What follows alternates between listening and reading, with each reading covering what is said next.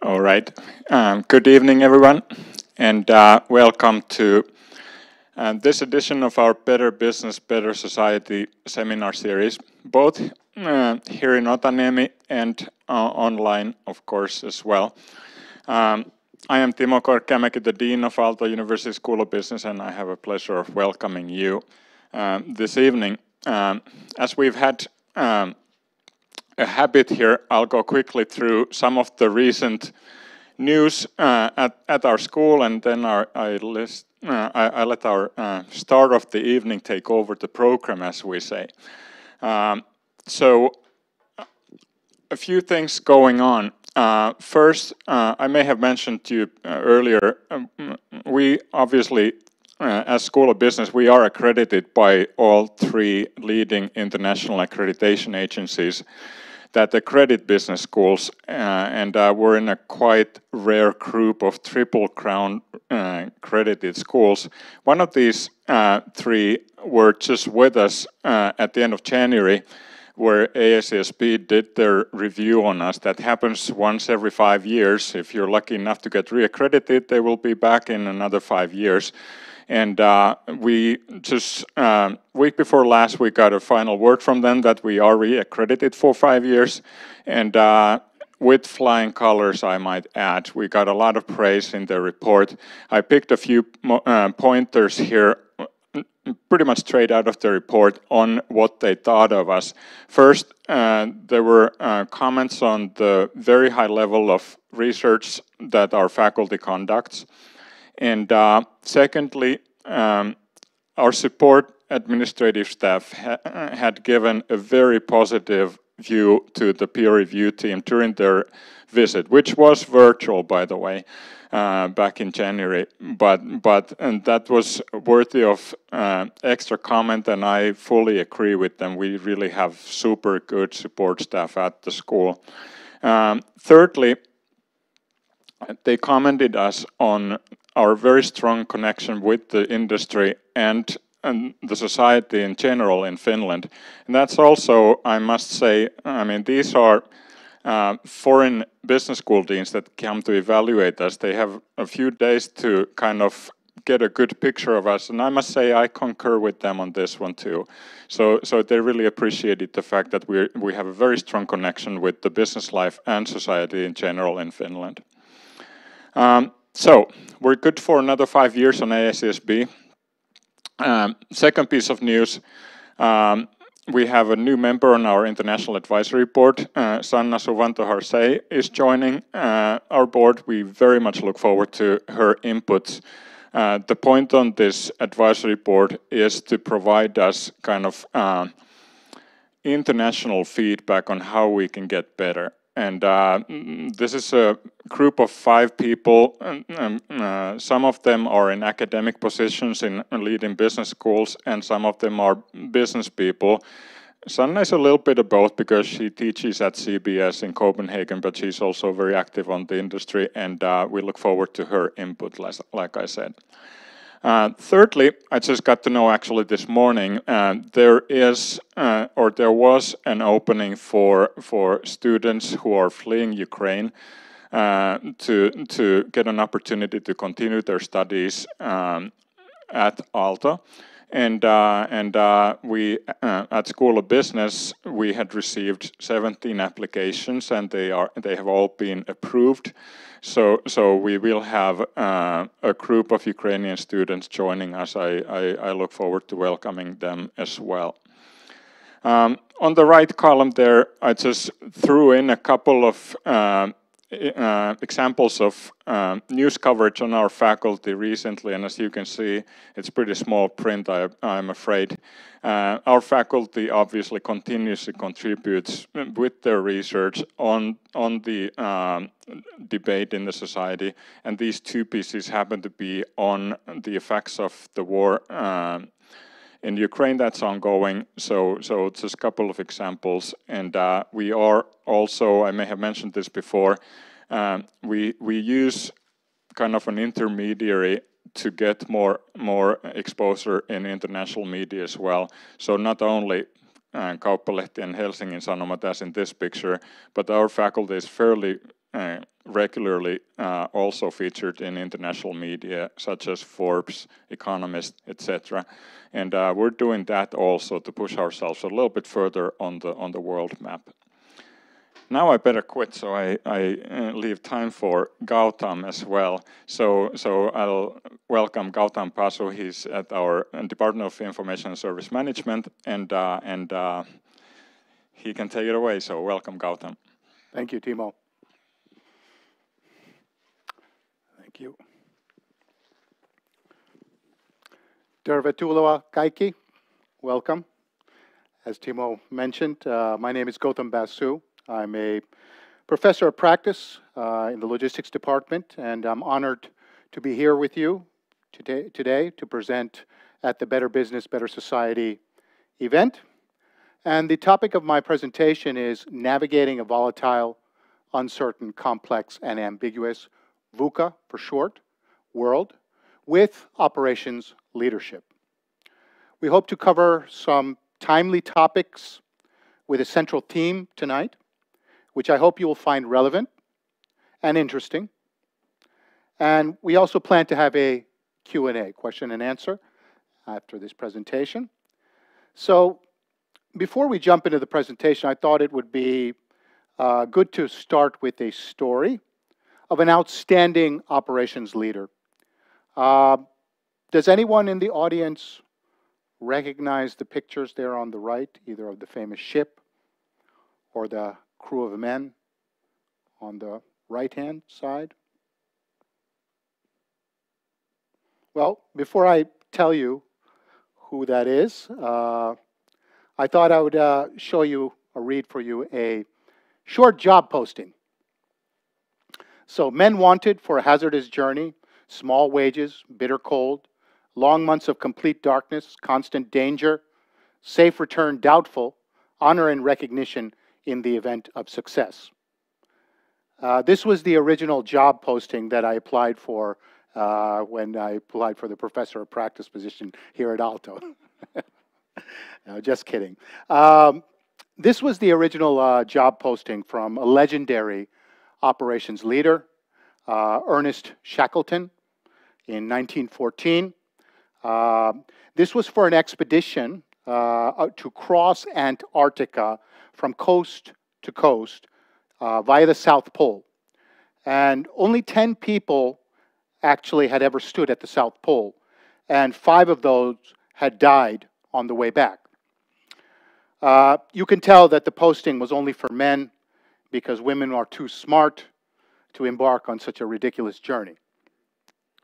During their 3-year expedition, Shackleton and his 28-person crew encountered tremendous volatility, uncertainty, complexity, and adversity. In the form of a sunken ship and thousands of miles away from civilization without any means of communication to the outside world, battling hunger, seasickness, frostbite, and other physical and mental health issues in a harsh, unforgiving operating environment. They managed to get back to civilization through operational thinking, resilient teamwork, and outstanding operational leadership skills of Ernest Shackleton, who the crew called boss. What is interesting from an operations leadership perspective is that Shackleton displayed both depth and skills in Arctic exploration, survival, and logistics skills. With his broad communication, persuasion, and conflict resolution skills that make him an extraordinary operations leader. So, transitioning to today's present day, we are also living in an increasingly volatile, uncertain, complex, and ambiguous, or VUCA, world. Global pandemics, geopolitical conflict, inflationary pressure, energy transition, climate change, cyber risks, trade disruption, technology uncertainty, and labor shortages have all contributed to this VUCA phenomenon. As a result, organizations have had to respond to global demand and supply imbalances, business continuity, and personal safety challenges. We know that operations lie at the heart of most businesses. Operations leadership is essential in addressing the supply and demand disruptions, adaptation, resilience, and operational excellence components of business organizations. In this talk, we explore the critical role of operations leadership in navigating in an increasingly VUCA world.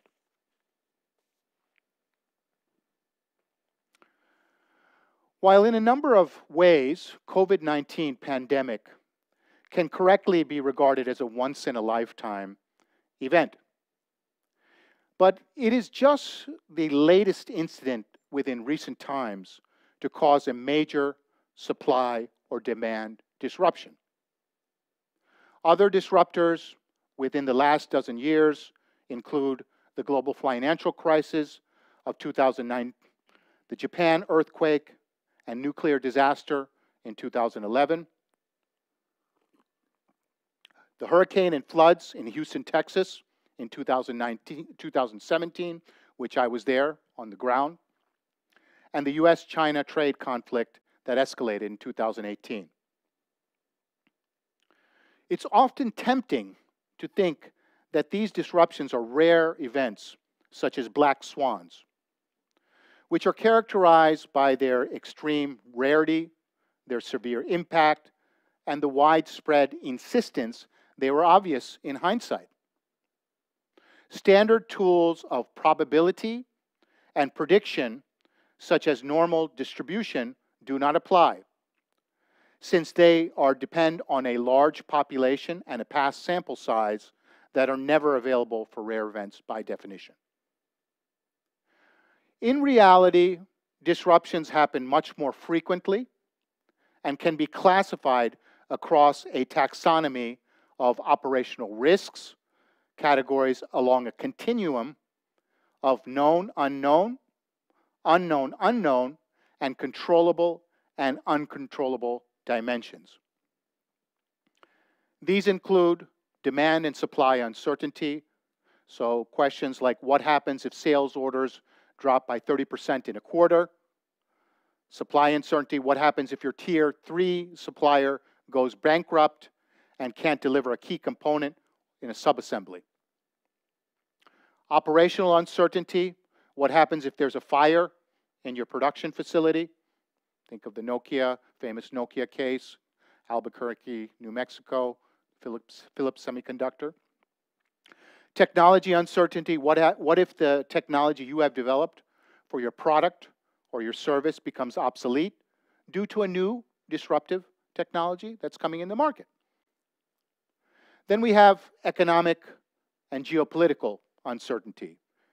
If there's a huge risk of defaults for lending institutions by small businesses, combined with an even more income inequality that creates protests, riots, and leads to a political coup or a regime change.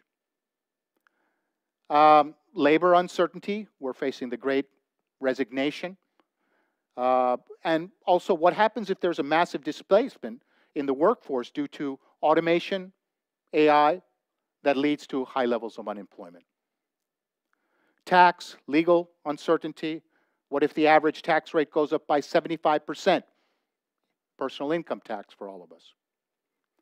And last but not least, hazard uncertainty. What if a new, more fatal pandemic happens, 5 times more deadly than COVID-19, and it's spread globally? This is not just gloom and doom talk. Some of these risks actually have become material, right?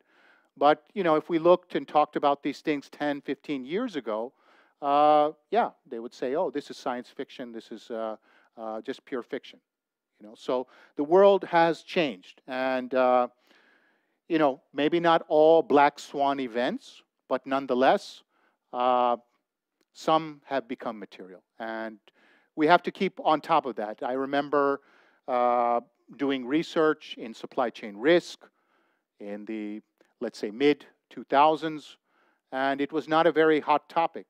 Now it seems like supply chains in the media, even among politicians, business folks, CEOs, C-suite, they're being talked about every week, every day even. So this is an interesting change that I've witnessed. One concept that is now quite interesting is the concept of resilience, and specifically operational resilience. If we think about resilience among operations management scholars and practitioners, it has definitely gained prominence in the last decade. And simply put, operational resilience is defined as the ability to recover from a disruption back to a normal or an improved state. Resilient strategies include policies that increase redundancy in a supply chain, such as investments in operational buffers. So if you think of the last 10, 15, 20 years, we talked a lot about just-in-time efficiency. Now we talk about just-in-case, right? So buffering inventory all over the operational footprint. We've also talked about footprint diversification and supply options. Instead of having a single supplier or a dual supplier, now we're talking about tertiary suppliers. If one supply goes down, then where's the next? And decisions that enhance operational flexibility to mitigate the risk, such as robust distribution, product standardization, modular and concurrent engineering, and the strengthening of supply chain partner networks. We also have this enabler activities. And enabler activities of operational resilience are generally understood to be best practices in supply chain management when the objectives on levels of uncertainty are those of normal times. While the fourth cluster is directly preparing for environments that make resilience the focus. So we're moving towards that fourth cluster. In addition to this, you have operational resilience practices. This includes end-to-end supply chain mapping, critical path analysis, operational risk registers, real options thinking. So we've taken things from finance and applied them to operations and supply chain.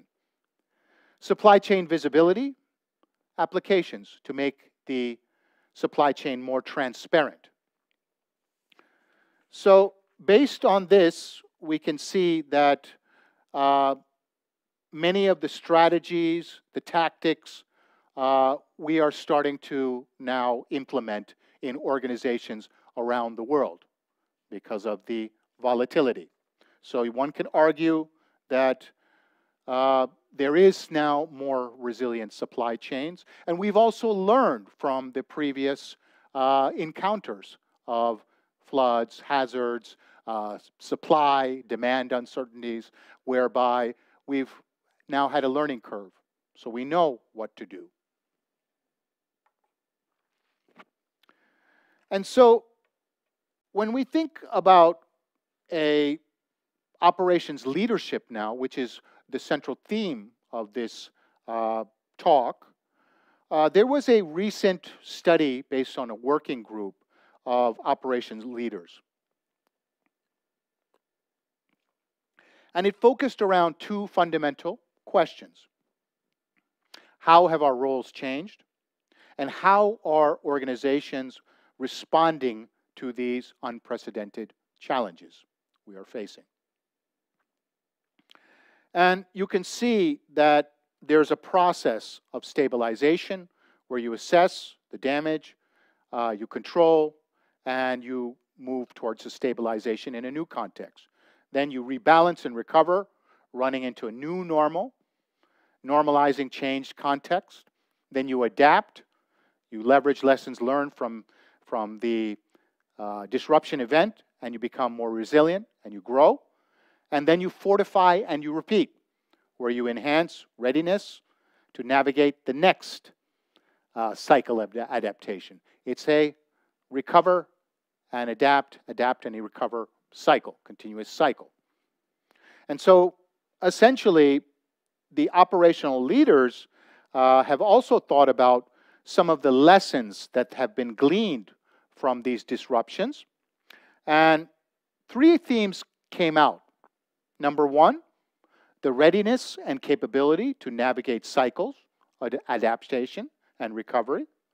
Number 2, the coordinated actions to build true operational resilience, which we just talked about. And number 3, the reframing of the strategic role and development of operations leaders. We will focus on the latter because this is something around operations leadership. And if you look at the graphic on the right-hand side, there is this whole focus around redefining and reorienting talent requirements and processes for operational leaders. They need to be redefined and a reorientation in terms of operations leadership. That is why this is a very timely discussion. And we here at Aalto are preparing and educating the next generation of business leaders to think in these types of contexts, because the new normal or the next new normal will happen. So we have to prepare. And so here we talk about reorienting talented processes, the assessment, the development, the hiring, the planning for the new normal, and also redefining the talent requirements, i.e. the leader of the future and thought diversity. That will be the focus.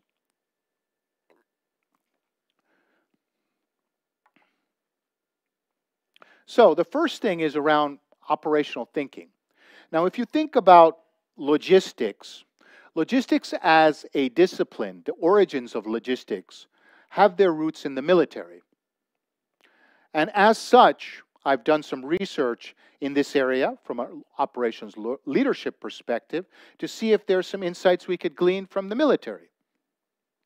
If you think about it, theaters of warfare tend to be very volatile, uncertain, complex environments to operate in. And there is a military concept called operational thinking. And this comes from the German word, operatives denken. And this is the ability to think broadly and focus on the big picture, while concurrently or at the same time being able to be fluid in the moment and course correcting the actions and adapt quickly as the battle materializes in the moment. And this requires assessing facts, assessing the data that's coming in, perhaps on a real-time basis, linking disparate events, connecting the dots, deducing patterns, making quick decisions, and being able to separate what's important with what's trivial, non-important. And cutting through the mists of uncertainty and complexity. Essentially, operational thinking requires both broad and deep capabilities. And I think we can learn from this. And you see here, this is a picture of General Patton, and there's a quote by Patton there, U.S. World War II general. And it talks about being spontaneous in action, having a bias towards action, but also having this broad thinking, never losing sight of the big picture, right? And all the way back to Napoleon in 1812. He says that an operational leader must have the ability to build an operational picture of a situation in a theater. This means an uncanny ability to know and understand all military and non-military aspects of the situation in that theater.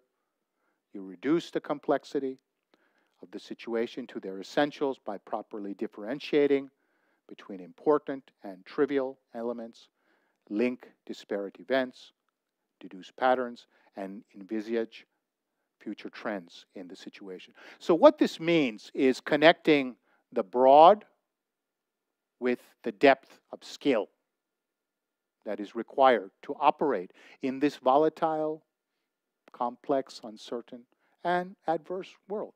And we can see that in the current, these are quite old quotes, as you can see.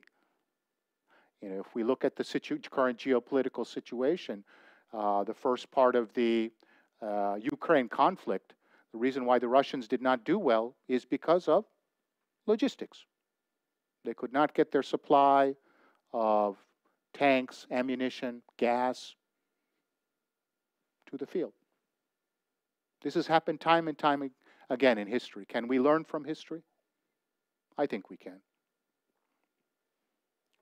Another thing bringing it back is T-shaped profiles. And this is very related to operations thinking, or operational thinking. I first heard of the T-shaped profile when I was working for a small company called IBM almost 20 years ago. And I've used this model for the recruitment and vetting and hiring of teams that I've led and built over the years. And to explain this, one can think about the different types of professionals. If you've worked in your organizations, there are different types of professionals. There are I-shaped professionals, T-shaped professionals, H-shaped professionals, pie-shaped professionals, dash-shaped professionals, right? And the shape of the professional is used to describe whether he or she is a deep specialist in one area. This is considered the I-shaped professional. Deep specialist in two areas. This is the pie-shaped professional or the H-shaped professional.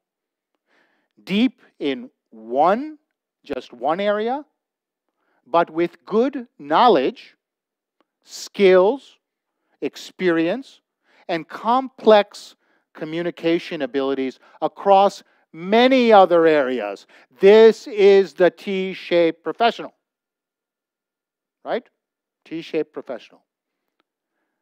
And this one, the dash-shaped professional, is more of a generalist. This is one who has not deep, but good breadth, so broad skills. This is more the generalist.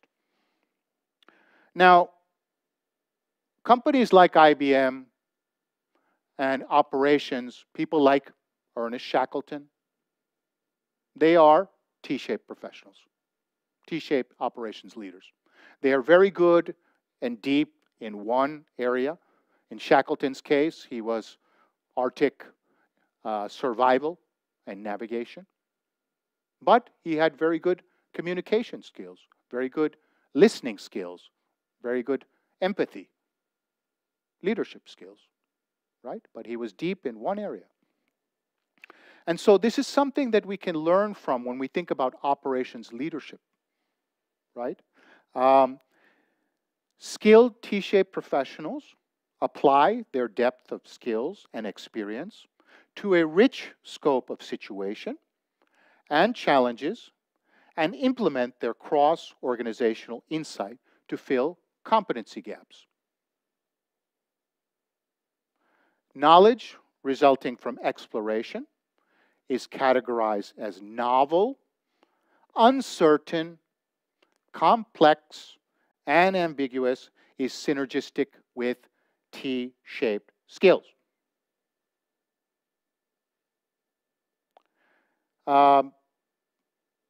And T-shaped skills, they apply their depth and skills to a rich scope of situations and challenges. And they're able to work cross-functionally and cross-organizationally.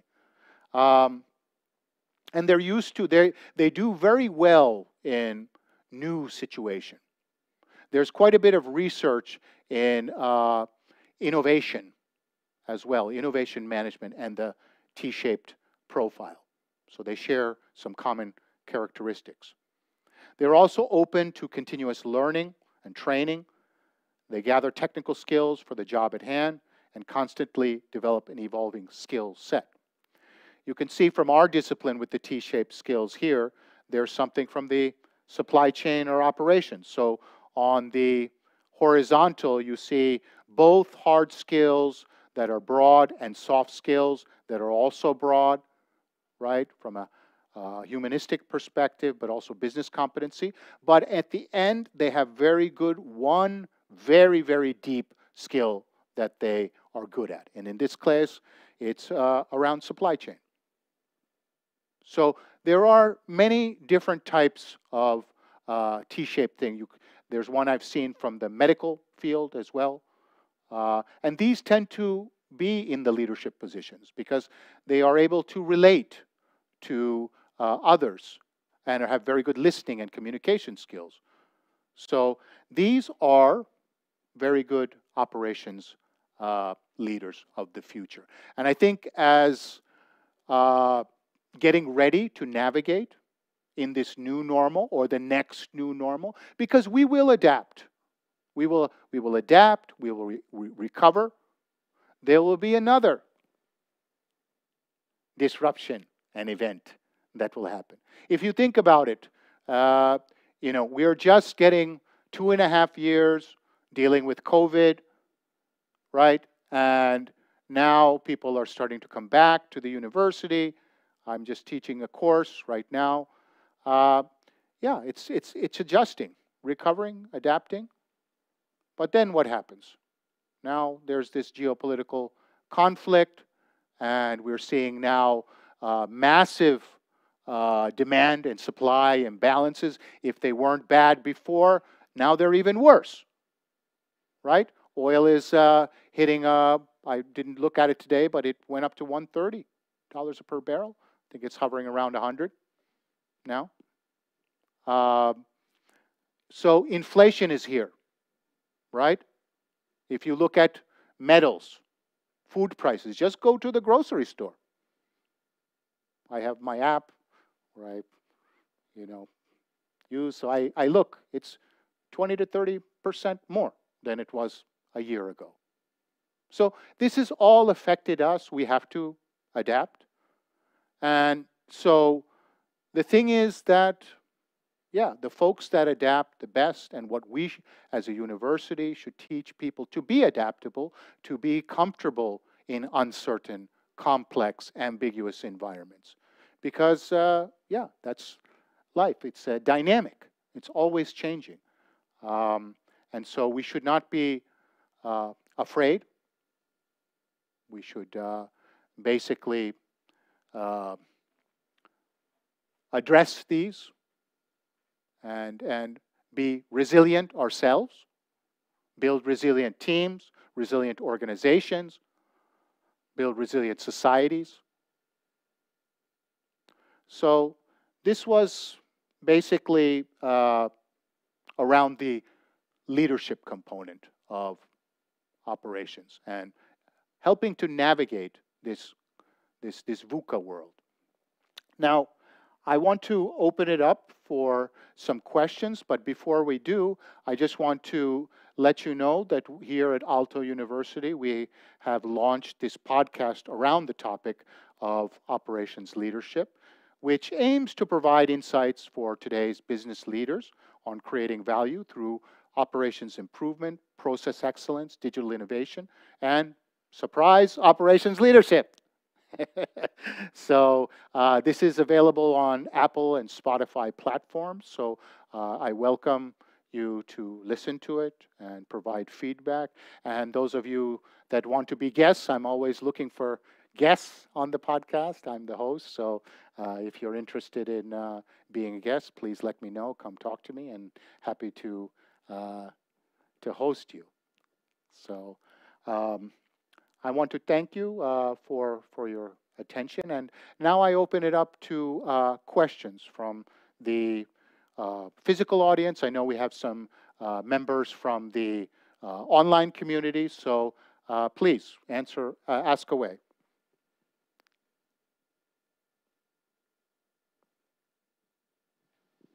Yes.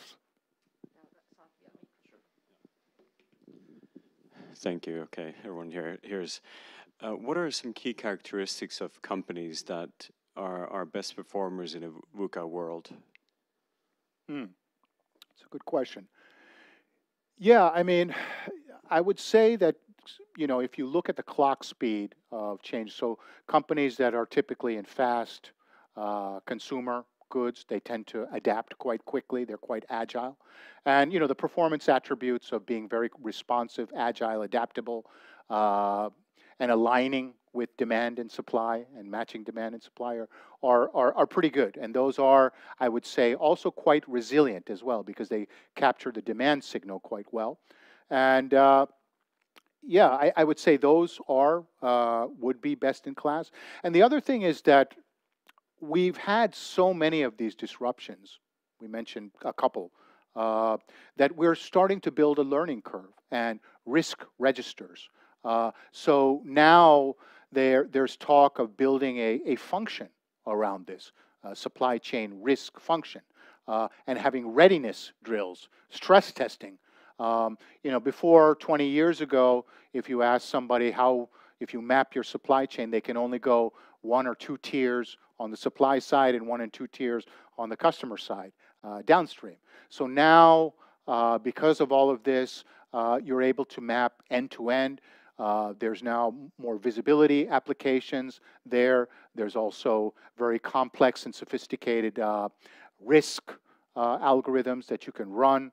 And, you know, we're adopting a lot of the cross-discipline or cross-functional. So taking elements from financial function and being implement that in an operation. I think I mentioned real options theory. So now they have implemented that in supply chain and operations management. So companies that are best in class will be ready for this. Now, there's some things that are very difficult. I know, for example, automotive, you know, consumer electronics. Consumer electronics has been very responsive in the past. But what's happened then is that there's a complete bottleneck. If you look at companies like Sony, like Microsoft, you know, it's a year lead time just to get their consoles because they can't get the critical components. It's you know, so they're stuck as well. So I think every company is suffering a little bit. Some are doing better than others, but you know, I would say the best in class ones are the ones that are proactive. It's again going into this operational thinking where you're thinking very broadly, but you're also focused on adapting and being very fluid in the moment, course correcting operationally. Other questions?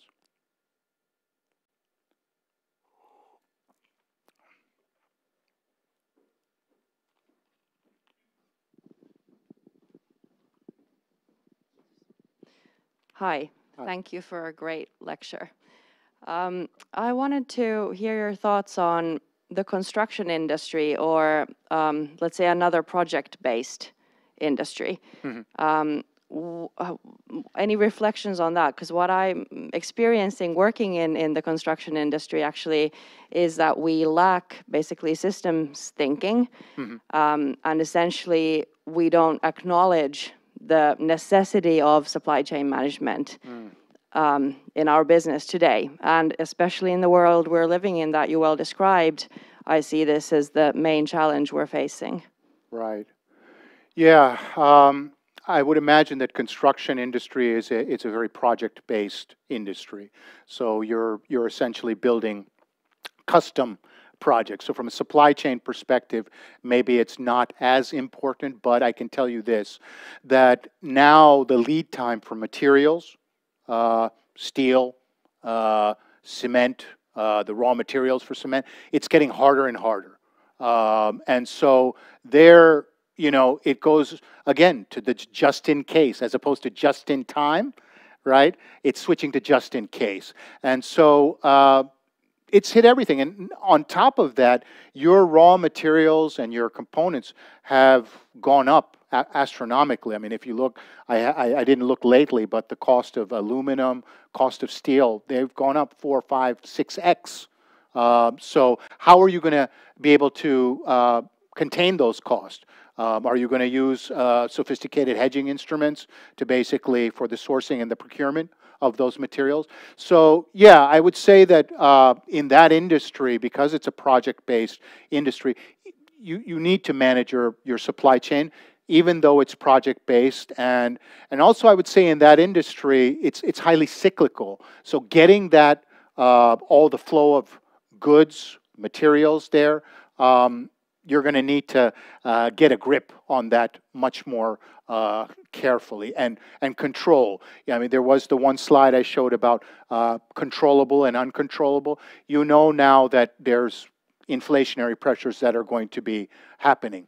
And that's going to directly impact your industry among many other industries. But I would say in your industry, it's a matter of, yeah, do you basically now start to procure and source, look for secondary, tertiary suppliers for those components, those raw materials that you need at a project site?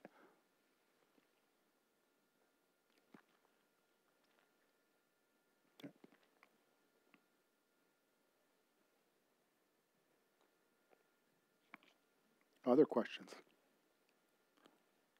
So online. Usually when I'm in the class, if nobody's asking questions, I usually pick somebody to ask questions. I've been so used to teaching in the Finnish lecture halls that people are quite shy, so they don't want to ask questions. So. This is starting to feel like when I was back at school because I was always the one asking the questions. Yeah, no, please go ahead. I have another one.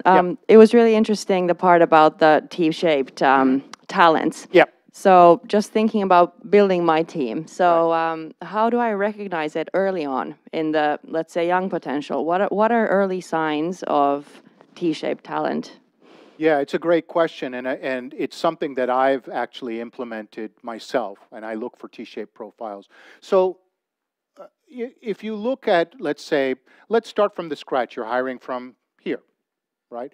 So somebody could be, let's say, a logistics or marketing or a finance specialist who's really deep. He or she is really deep in that area. But then also has interest in psychology, music, sport, very broad on the horizontal aspect. But also the human skills. Do they listen well? Are they empathetic? Can they relate to people?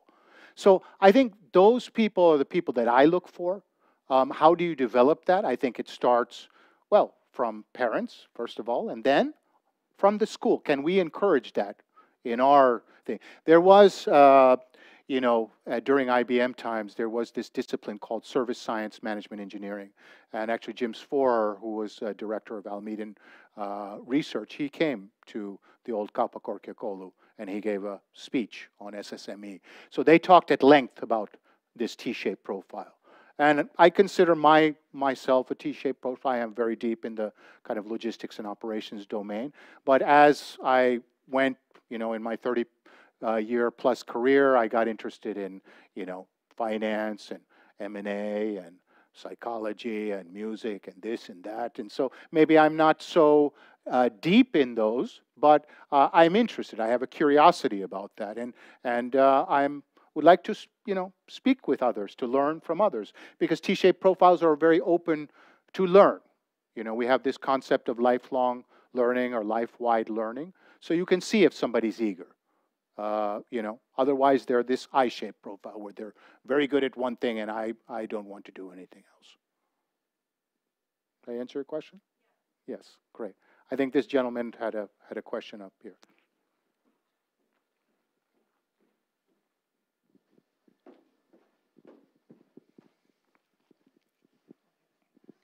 Yes, thank you.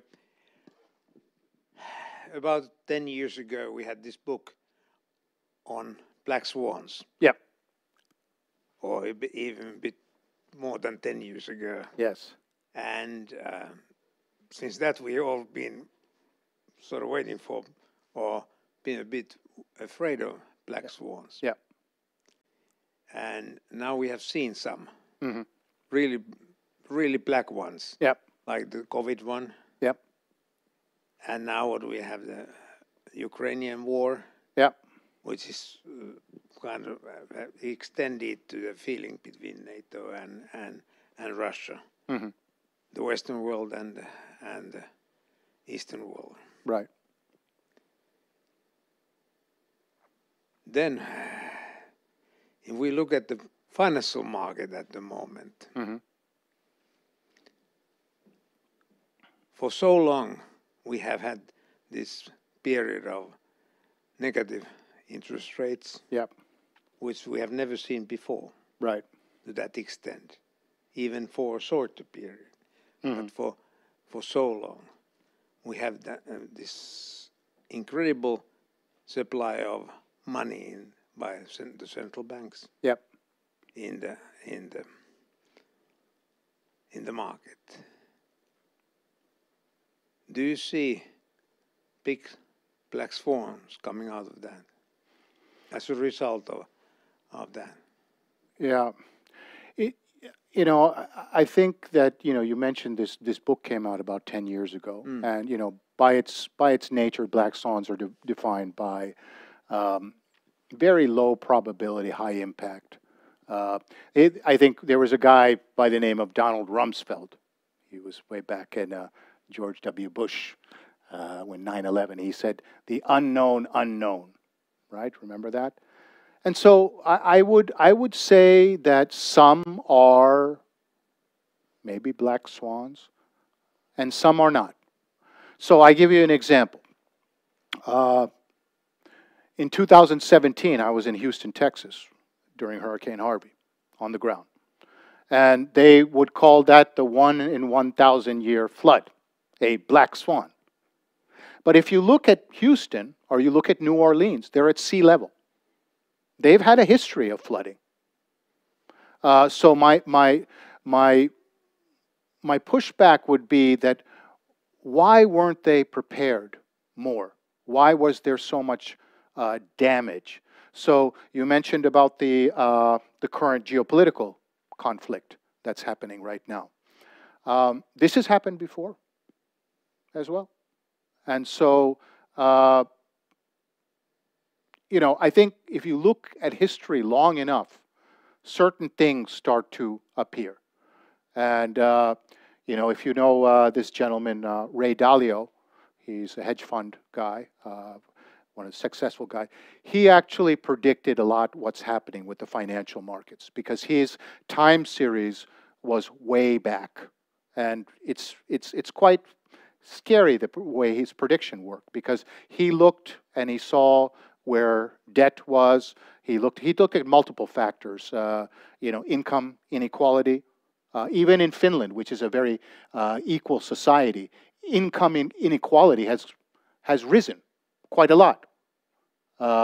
And so he said basically he had like 7 or 8 or 9 factors. He said that basically where we are today or last year or 2 years ago is basically looks like 1927, 1928. Okay, and we all know what happened then. So, is it that much different? I mean, I hate to be the gloom and doom, but I think COVID-19 was a bit of a black swan because that was something that just shut down everything. That, there was the Spanish flu, right? If you look at some of the pictures, I mean, if you look at the Spanish flu, 1915, 90, people were wearing the masks and everything. There was a higher death rate, I think, for the Spanish flu. But, yeah, I mean, many of these things have happened in history, and we should learn from history. And this is, again, part of the this operational thinking and operational leadership principle of being able to think very broadly and looking way back in history, you know, not just 10, 15, 20 years, but even more. There's now these, you know, strategic foresight where you look 10, 15, 20, 30, 40, 50 years.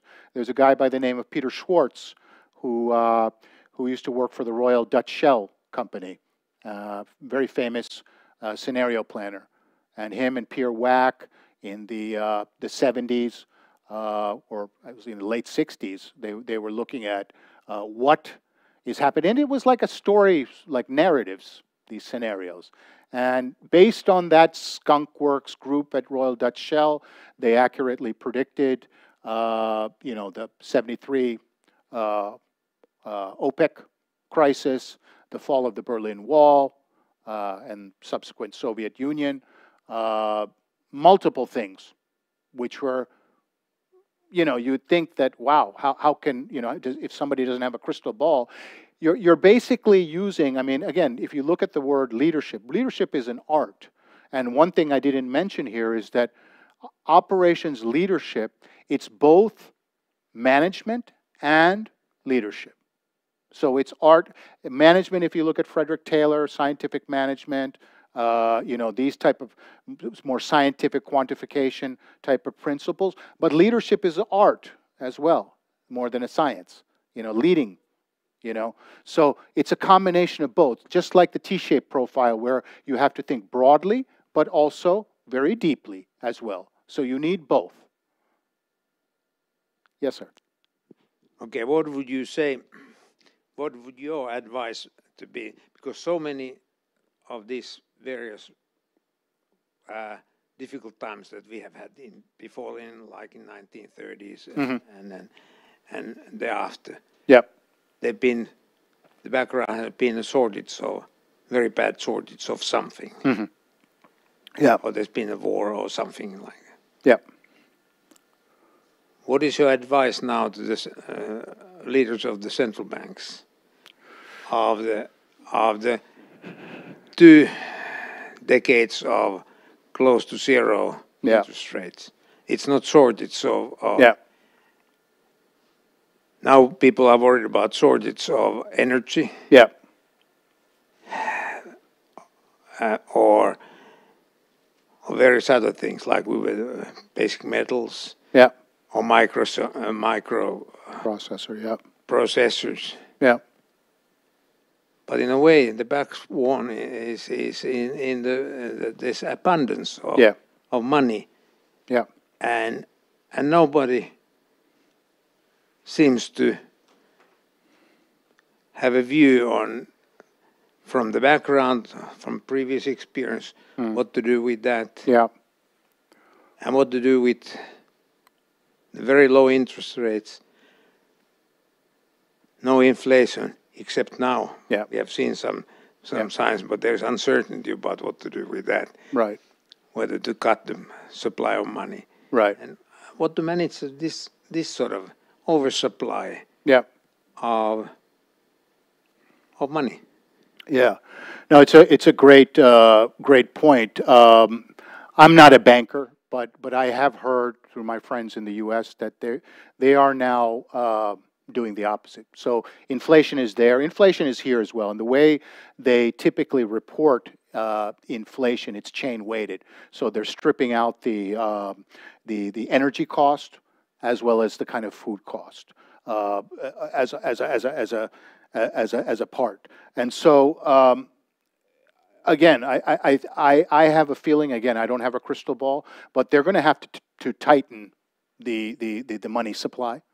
I don't know, maybe Ami knows more, but I don't think they will, you can't continue that. And I think the U.S., they've already started to take steps towards that. So yeah, now, I mean, it's another economic cycle that we're going to go through. Yeah.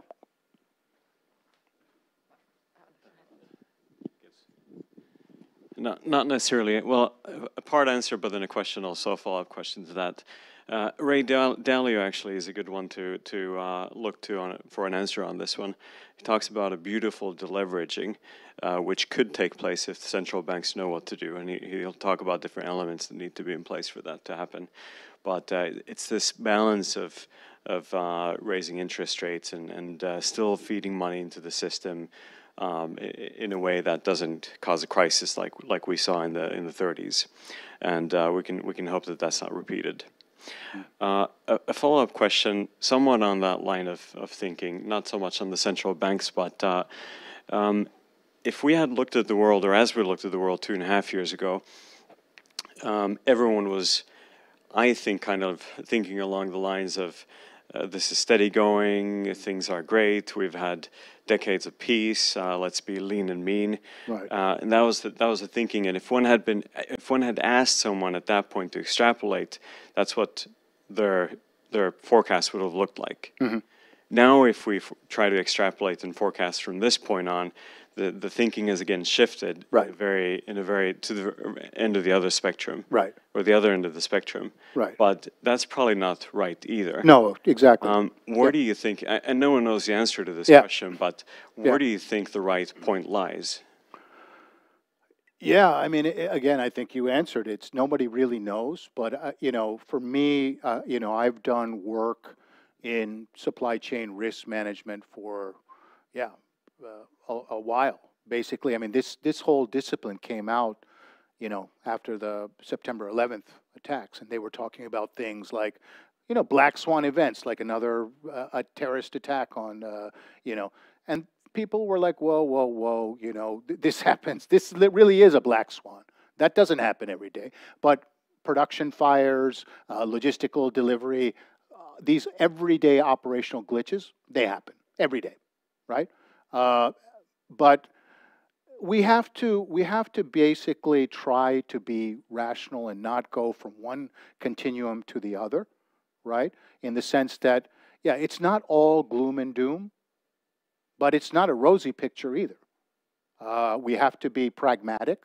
I think here in Finland, you're quite pragmatic. And so, yeah, just be pragmatic. And as we get more information, more data, you know, we can be fluid in our decision making and course correct if necessary. I think that's one of the things in operations leadership. As new information, new data gets put on the ground, as we learn more, then we can course correct and adjust and adapt and be fluid without taking the big picture, the broad picture out of our mind. Always keeping that in mind, the objectives that we all have, but also be flexible. One of the things on resilience is operational flexibility.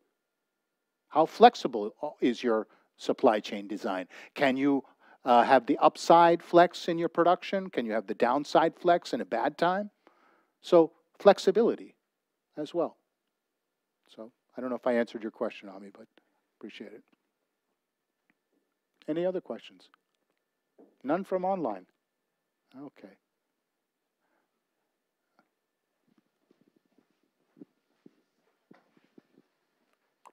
Okay, thanks. Actually, previously, before the COVID or today's situation, let's say the world, economic trend is more like the globalization. Mm-hmm. Yeah. And especially for the supply chain manufacturing. Yeah. How do you say, based on with this kind of black swans has come quite often? Mm-hmm. Is it the globalization is still coming as a mega trend, or localization will be take over?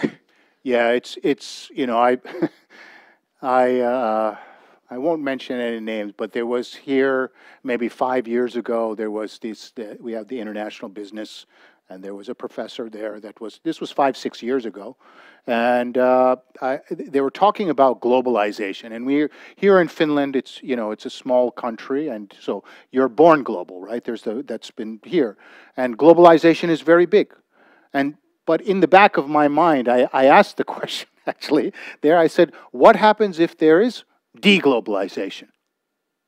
Right? Deglobalization meaning more movement back towards the consumption point. Okay? So this is moving back manufacturing to Europe, to the US.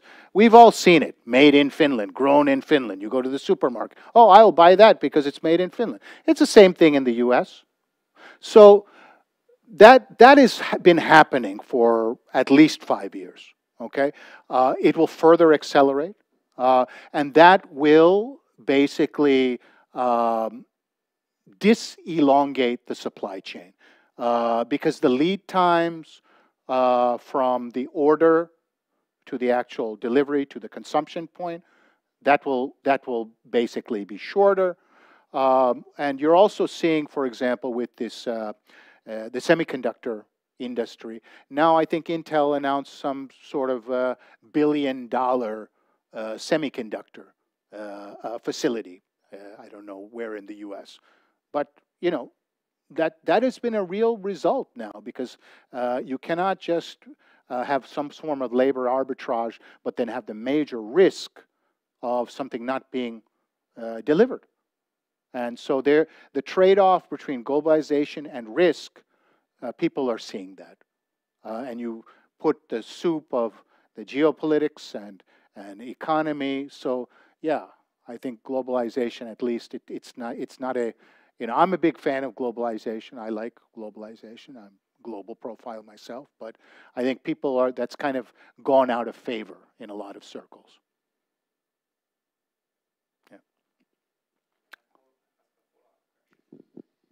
Yeah. So in that case, actually, now we have talking about a lot of the inflations. CPI is increasing all the time. Yep.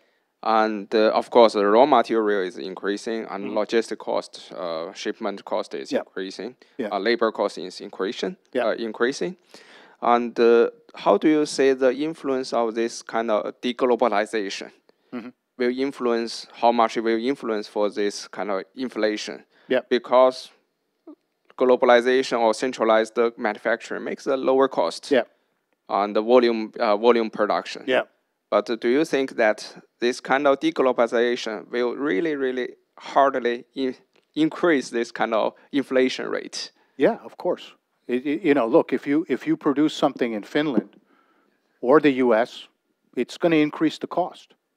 But what are you trading off? You're trading off the risk or the cost. You know where the product is coming from. Now we also have the sustainability as well. People don't like to have this, the carbon footprint. They want to have this, the triple bottom line. They don't want to have child labor. They don't want to have conflict minerals. So now they're looking at this. So those dimensions are now also seriously looking at the buying consumer patterns. But 100%, the cost will go up. That's inevitable. That's just simple economics. So, yeah, you can expect that. Great. So I'm just looking at the time. I want to thank all of you for your questions and your attention. It was a real privilege and honor for me to speak. And yeah, thanks so much.